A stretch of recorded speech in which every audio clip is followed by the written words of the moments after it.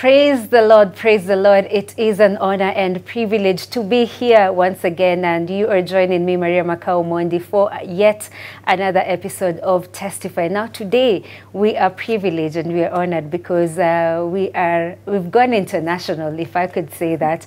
We are hosting Sonia. She'll be telling us more about herself. She has been raised in Canada and now lives in the United States, and she's here to testify the goodness of God and so much things that God has done in her life, and I believe God is going to minister to you through her story. So thank you so much for joining us, Sonia. Thank you so much. Asante sana. Oh, wow. And what other Kenyan words do you know? Swahili words?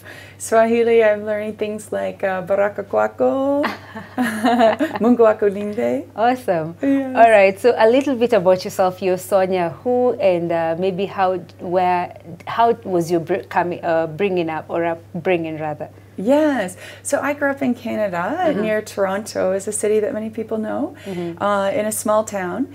It was a family of many, big family, but nobody in my family knew God when I was growing up. Okay. So what happened was my mom, she would take us to church every now and again, and I would learn a bit about God here and there. Yeah. And then when I was 13, I moved to a small town, and there was this youth group that was very strong.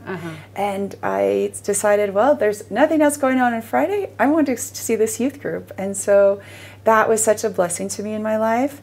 I learned so much about God, and it was a church that taught strongly about the Bible, and so I really was able to learn a lot, though I don't come from a Christian background. And at what point maybe did you give your life to Christ? Was there a specific moment that it hit you about who God was? I would say there's two moments that I remember so well. I grew up without my father. My mother and father separated when I was just a baby. All right. So when I can remember being 6 years old, and we had just come from church and learned some about God. And I remember praying and asking God, I so much wish my human father was here, but he's not. At what age are you at that time? 6. I was 6. Wow. And so I was saying, God, please help me to know my father, but in the meantime, will you be my dad? Wow. And that was like coming to God really as a daughter and asking him, will you be my father? And I'm sure now, looking back at God, he was like, of course, yes, definitely. Yeah. And so that was when I was 6. And then as I was a teenager and was attending a youth group and such, I remember walking home from church one day, and I was singing my favorite hymn, Trust and Obey. Wow. And I remember sensing the Holy, like I didn't know what it was so much. I was like, what is this feeling? I'm just like feeling this like joy and peaceful presence. And then I realized, oh, this is the Holy Spirit I'm feeling. Wow. And so that when I was about 16 at that time. So that is another point where I remember like walking with God and sensing his presence with me and working in my life was by age 16. And maybe what was the reaction of your mother and your siblings? I'm thinking you have sisters, brothers. Yes, I have one brother. So maybe just you telling them about God, the excitement and all that, because when you give your life to Christ for the first time, there's so much joy, there's so much excitement. How are they taking in the news? They thought maybe that it was strange in some ways. Like, so growing up in North America, Canada and the United States, there's a famous comedy show called Saturday Night Live. And there's a famous Canadian comedian on that show named Dana Carvey. And he had this skit, this show where he would be a church lady, and so they would joke and say, oh, you're like the church lady from TV, from Saturday Night Live. Oh. Wow. Yeah. And so maybe at what point did you hear God give you a commission or a call over your life? Yes. In terms of purpose? So this is so interesting. So when I was 11, I had not quite become, I had invited God to be my father, and I followed him as much as I knew. And then when I was 11, I just felt like from that time forward, God had put a call on my heart, this passion for Africa. And I didn't know why or what he would do, but I was just so drawn to Africa. So when I was in school, I would, if the teacher gave opportunity, like study a country about this or this, I would always choose an African country. Wow. And I loved to study it, and even African music, when I would hear African music, it was like excitement in my spirit. And yeah, I just love African music and African drums. And so God made my heart and my mind tuned to Africa. So I'd been wanting to come since I was 11. And I had a long wait. I did not get here for 3 decades. 3 decades it took for me to get here. So I'm so glad to be here. And I lived here last year for quite a while with my family. And this time I'm here for a month working in Kibera, around Gigiri with different churches and ministries. And then God blessed me with an opportunity to serve at Alliance High School. Oh, wow. Yeah, and it was great to meet the staff there, the students there, and God put a message on my heart to speak on leadership from a Christian perspective. Yeah. Because it's so easy to get a secular version of success. And so God put on a message of, what does the Bible say about success? Wow. And that is what I shared with them. And it was great. Just that's such a strong high school. And I know leaders will come for Kenya out of that high school. Amen. Yeah. Amen. So you're talking about you receiving a call at almost 11 years old. Yes. But then you had to wait for almost 3 decades to get to this place. Yes. Maybe let's talk about the waiting season, because sometimes it can really be, it can really bring impatience out of us as believers. Like, what were you doing as you waited for the opportunity? What were you doing with your relationship with God? Yes. That is such a good question. So I'm an eager, passionate person, so it was hard for me to wait. Yeah. And I kept asking God, when can I go? When can I go? And I remember this one day where I sensed God like answering me in prayer and saying, Sonia, I will let you know, it's okay. I will tell you when it's time. Yeah. And so in the meantime, I went to Bible college. I got strong training in Bible and theology, and counseling was, and then also working cross-culturally, because I knew God was heading me towards Africa. And then I got a master's degree at Trinity Western University in counseling, which also was about theology in the Bible, because to me, the way I can be the most effective is studying the scriptures and getting to know God and His ways and His plans. And so I went to a school that combined that with counseling and psychology. So it was integrated. And I was very happy to get that education, and I began working as a counselor, working with children, adults, whole families. God has led me to do social work and community work. Yeah. And then I'm a professor for a university in Canada. Wow. So what I'm getting is also you are being equipped and you're preparing for the moment. Yes. And so it makes sense why it looked like it took forever, right? Yes. Yeah, so that is just encouragement. So along the way, you did have an encounter. What happened? Yes. Well, you know, for me, because I thought actually I'd go into sciences and be a doctor. And so God gave me a scientific mind. And so when I was presented with things of God, I really had a question.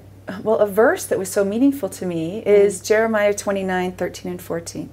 And it says, a promise from God that I love. It says, if you search for me with your whole heart, you will find me. Yeah. And so that verse is very special and meaningful to me, because I had to study, like, is God real? And so I would study history, archaeology, science, and just I would see evidence for God, proof for God. God is real, and He works. And then I began to experience God personally and see Him answer prayer. And so I really, after I took research as kind of a scientist to study God, and then I'm like, I want to follow God. There's no other better decision I could make in my life than to follow God. And maybe what are some of the findings? Because probably someone is watching us this day and they're asking, is God real? Maybe just a little bit of what you found. Yes. Yeah. Well, in science study, we learn different scientific laws. And what I discovered is that there must be a supernatural, because the scientific laws are not really how the world operates. So there's laws of thermodynamics, there's laws of entropy that talk about how in nature, things go from order to disorder, that things tend to go from organized to disorganized. But that is not the way we see Earth developing. You know, it gets more complex and more beautiful. And so I was like, that is one reason where there has to be a God, because even the laws of science, the world does not go according to just natural law. The world operates according to spiritual law. Sure. So that was one of the things. Also, an interesting thing I found was that in history and in archaeology, they would say certain things of the Bible, oh, this is not true, the Bible is wrong. Yeah. But then over time, of course, the Bible is fully reliable, and they would find science or archaeology that proves it. So for example, the city of Nineveh, it used to be debated among scientists and researchers and historians, like, this has never existed, we have no evidence of Nineveh. Wow. The Bible is making a mistake. But then as time went on, they discovered, the archaeologists dug and discovered the city of Nineveh. And so the Bible is like proven once again, the Bible is true. The Bible is the Word of God. Okay. Now, something happened to you that's really sad. You were involved in an accident. You know, just tell us a little bit about that. Sure. 6 years ago, I was traveling on a road, and things can change in a flash, in an instant. And I was traveling, and suddenly this driver who was speeding like 2 or 3 times faster than the speed limit, he came driving so fast over this hill, and he hit my car. And he totaled my car and his car. It was a very big accident. So there are many police and ambulances, and they kept saying to me, we are so fortunate no one died in this accident because he was going so fast. And I really believe that the devil was trying to kill me that day, that Satan wanted to take me out, but God protected me. And so, but I still had a hard road. I still had, it's been 6 years now, and in that accident, my brain had been injured. So I had a traumatic brain injury. I had trouble doing everything. Talking was hard, speaking was hard. Everything I had to just concentrate on so much, and but God has been healing me over 6 years, and so back then it was scary. It took a lot of faith for me, because as I've described, my work is so much like with intellect or brain, like teaching, being a professor, counseling, and I didn't know, like, am I ever going to get healed to the point I can work again? So praise the Lord. Bwana sifiwe. Amen. Amen. Here God has healed me. Yeah. And so now I can teach again, and I can be a professor, and do the ministries that God has called me to. So it's been supernatural work. Often people, if they have a brain injury, they maybe just improve for 6 months or 1 year. But even to this day, God is still healing me. Wow. And one of the ways I experience it in Kenya is that I love studying culture. I love studying the tribes of Kenya. It's so rich in the languages. So while I was living here last year, studying the languages, God brought more memory back. God brought more health to my brain through that study. Wow.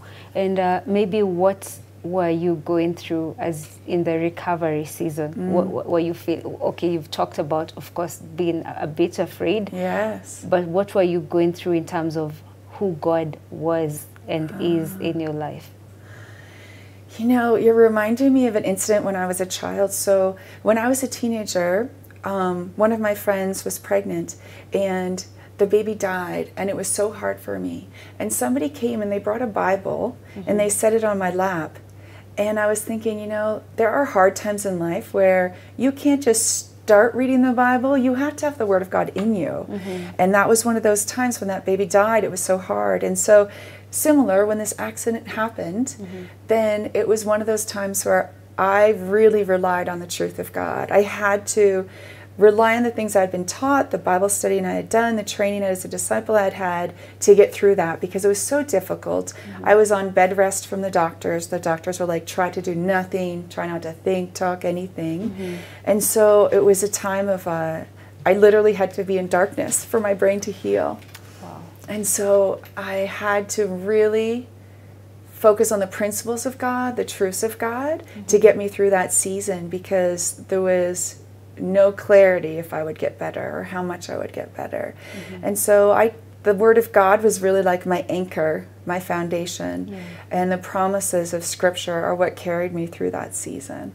Wow. Yeah. And you know, on that point, I'd really want us to pause and maybe do a prayer, because when you're going through the storm, sometimes it's easy to forget that Jesus will actually save you from it. When you're going through a situation, when you're in it, sometimes it's easier to encourage someone after you're out of it. Yes. You know, and maybe just say a prayer for someone that is going through, maybe they're trusting God to see them through a healing process, to see them through a provision process, Yes. see them through something that is really difficult, a loss of a loved one perhaps. Maybe just say a prayer for 2 minutes or so, Sure. maybe through the camera there. Okay, sure. Thanks, Maria. Let me pray for you.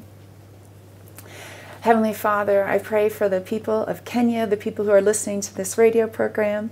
God, I pray that you would bring hope where there is despair, bring encouragement where there is doubt, and remind people, God, that you do work through even the darkest situations, the hardest situations.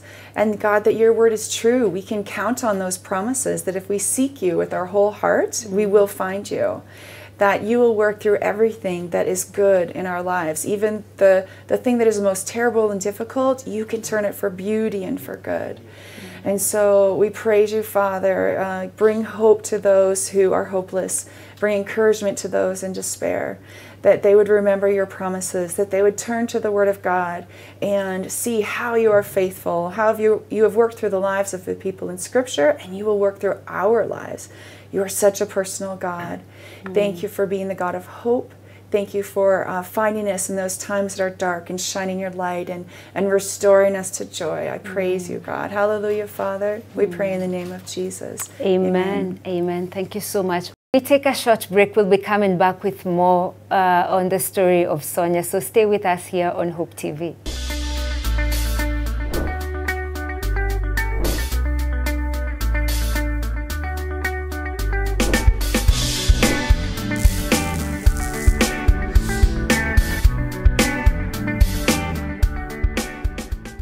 Thank you for staying with us. This is Hope TV, where you look and live, Testify edition with me, Maria Makao-Mondi, and we have Sonia today here, and your story is really encouraging. Now, we have talked about the healing, and you've actually made a powerful prayer, because people go through moments of healing, moments of storms, and sometimes it's hard to believe in the Word of God. Yes. Now, I really want to know, when you're going through the healing process, did you have counseling? Because I know you do counseling. Yes, I do counseling, and during the time I didn't go through counseling, professional counseling through that, but God works through the body of Christ too. And I know in Kenya there's not enough counselors, and so a lot of times God will work through the body of Christ, and that's what He did for me too, through friends, through mentors, through spiritual leaders in my life. He brought counsel that way. Okay, and people say counseling sometimes, or therapy. You know, what's the difference, first of all, between therapy and counseling? Well, it's really the same thing. I think that they are synonyms. That therapy, sometimes are counselors who are trained more in a slightly different model of studying more of the past and different modalities and helping you with the future. Counseling sometimes is more present-oriented, but it's really, it's the same thing. So is it godly for people to go through counseling? Like, you know, sometimes, especially in Africa, there's the whole notion of, I'm going to pray about it and God is going to hear, so I don't need to talk about it, I don't need to tell someone about it, I don't need someone to walk me through it because I have God. Is it godly for people to go for counseling? I'm glad you asked me that question.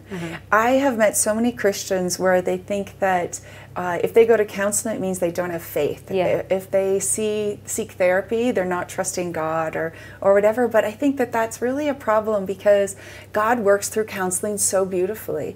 I see in my work with clients where He will give me questions, He will give me information for a client to bless them, and I see God work through it.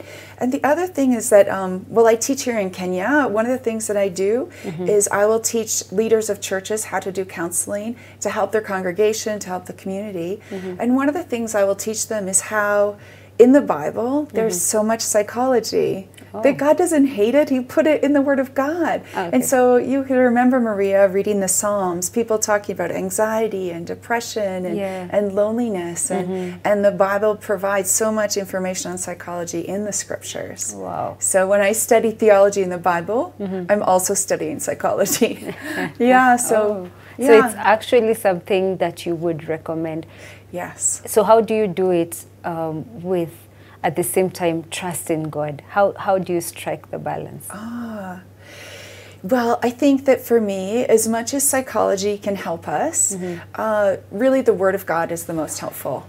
And the truths of God, the promises of Scripture are really the strongest foundation. So that is the authority for our life. Like 2 Timothy 3:16 and 17 says that the Word of God prepares us for every good work. All the things we'll need to do in life comes from Scripture. And so we can learn from psychology, like we can learn from counseling. It can help us. There are strategies to overcome anxiety, which is so common, to come out of depression and difficulty. Psychology can help us with that. The psychology from the Bible and some other people that God has given wisdom to. So it helps us, but ultimately the most important is the Word of God.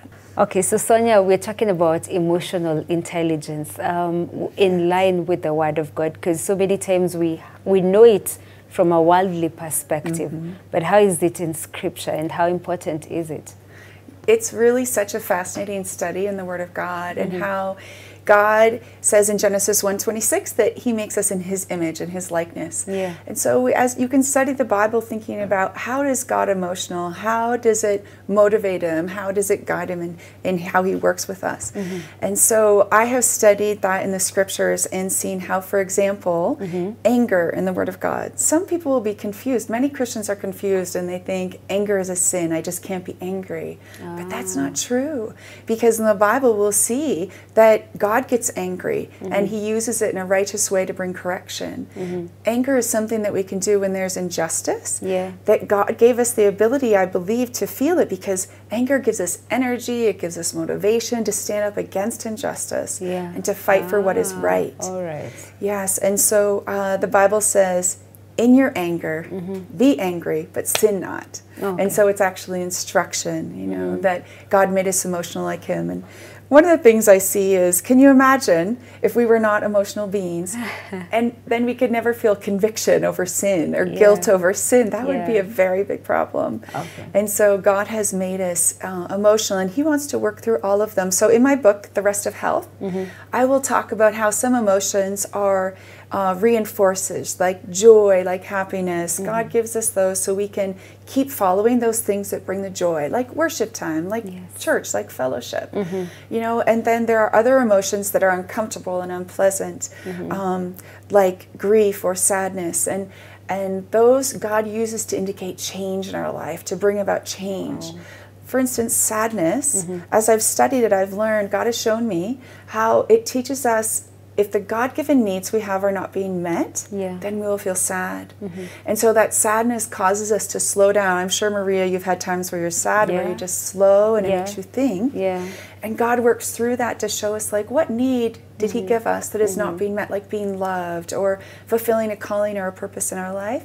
And so sadness, it shows us what change is needed. It indicates to us how to pray, how to go, so that God's will can be fulfilled in our lives. Okay, and so how do you learn how to balance so that you're not, I don't know if it's bad to be too happy, extremely happy, so that you're not extremely angry, but at the same time you're still emotional or in tune with your emotions? Yes, that's a very good point, because we need to be, the Bible says, to be self-controlled, right?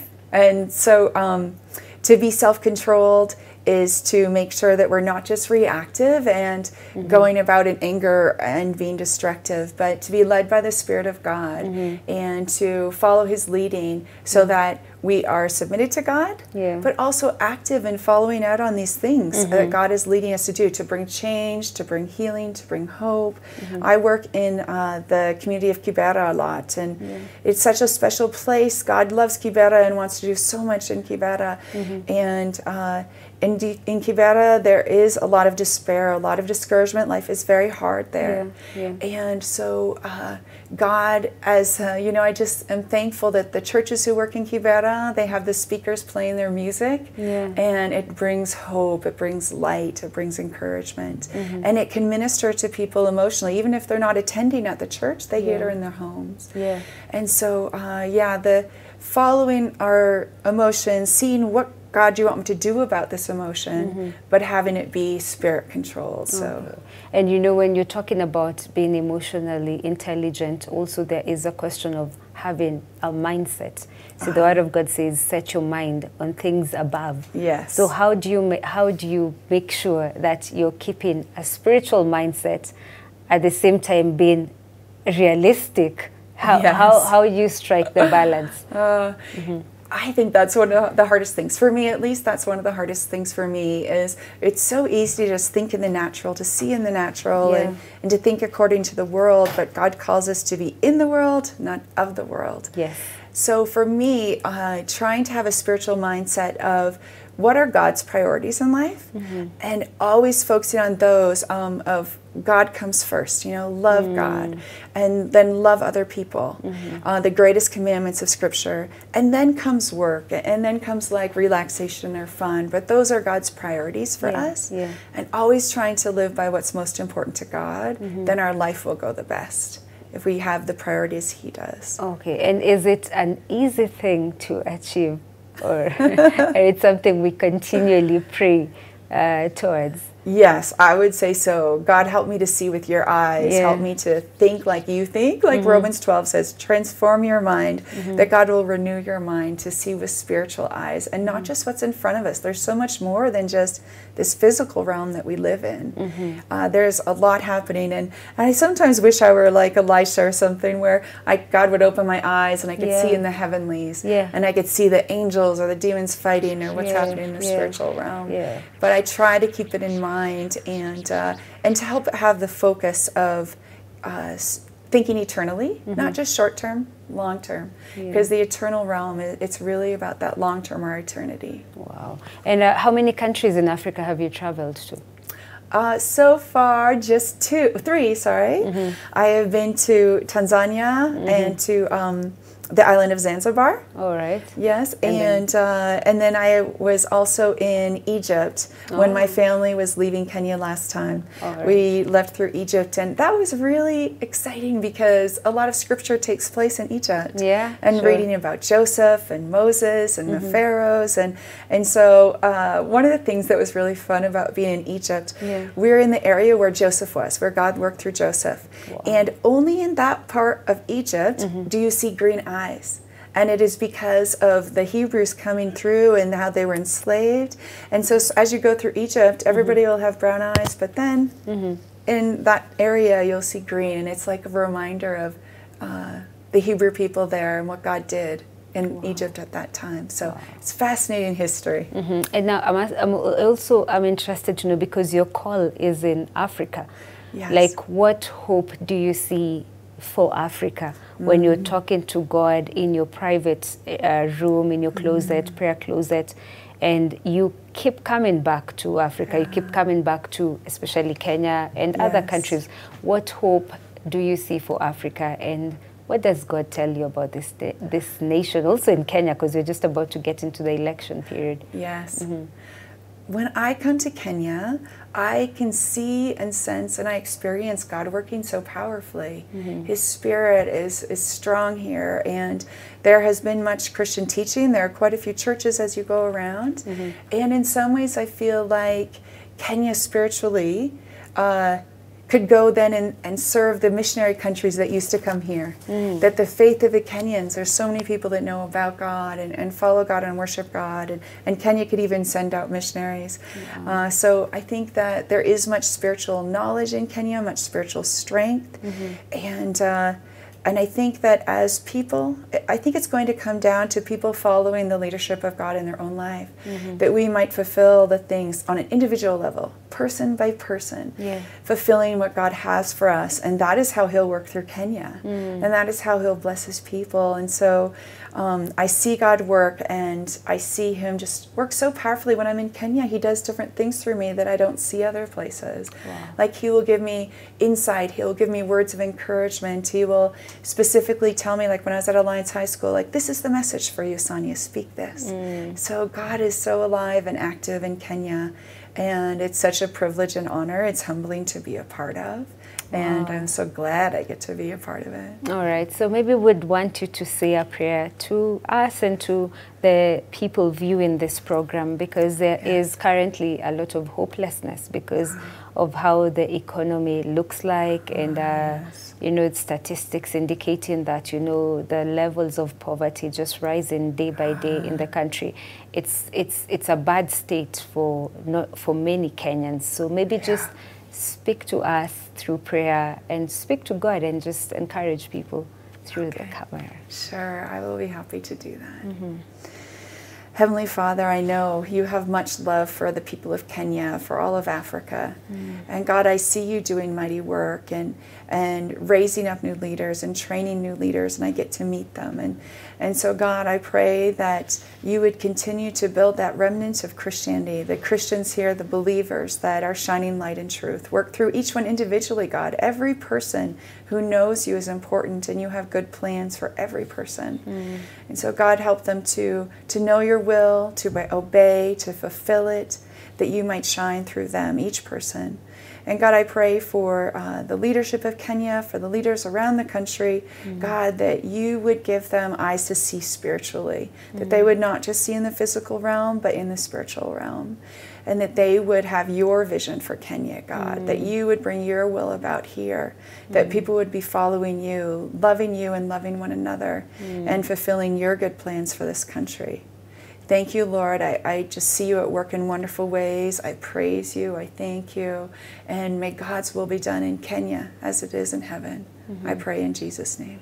Amen. Amen. Thank you so much, Sonia. Maybe your family, we didn't talk about your family. You're married? Yes, I am married. I've been married for 24 years. Wow. Yes, and God has blessed us with 2 children. We didn't know for a while if we were going to be able to have children. We were waiting and praying. And God gave me a word of encouragement through another believer saying, you're going to have kids, it's coming. Wow. And so I had that hope. And so I have a 15-year-old son named Colton, and he loves football, and he got to play football when he was here in Kenya. Oh, wow. And then I have a daughter, Lily, and she is 13, so now I have 2 teenagers. And she loves sports of all kinds, and they just loved being in Kenya and getting to meet all the Kenyan people. So hopefully they will be back with me soon. Yeah, those 2 children. Motherhood is one of the biggest callings, one of the best callings in life. And I'm so glad for my children. All right. Thank you so much, Sonia, for making time for us. Maybe you could tell us, you could sign out Kwaheri in Swahili. Oh, yes. I know you've been learning Swahili. Yes, I have been learning Swahili. So I would say to you, Mungu akulinde, baraka kwako, and Kwaheri. All right. Thank you so much. And, you know, Sonia tells me that she was given a Kamba name. Yes. her Kamba name is Mumbua. Mumbua. Yes. Yeah, means rain. Yes, the blessing that God will bring through rain. And I love meeting people of different tribes in Kenya, and I love having a Kamba name. And in Luya, I meet many Luyas too, and they will call me Nafula. Still rain. Yeah. So I hope I can bring God's blessing like the rains bring. Oh, amen to that. Thank you so much, our viewers, for staying with us. This has been Hope TV Testify with me, Maria Makao Omondi. Thank you for always looking and living. Till next time, God bless.